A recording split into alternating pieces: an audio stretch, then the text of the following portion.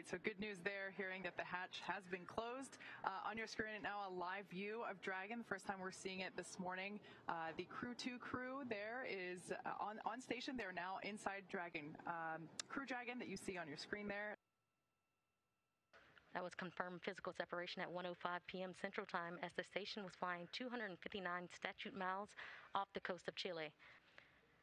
We'll be monitoring Crew Dragon throughout the departure sequence as it makes its way from the International Space Station.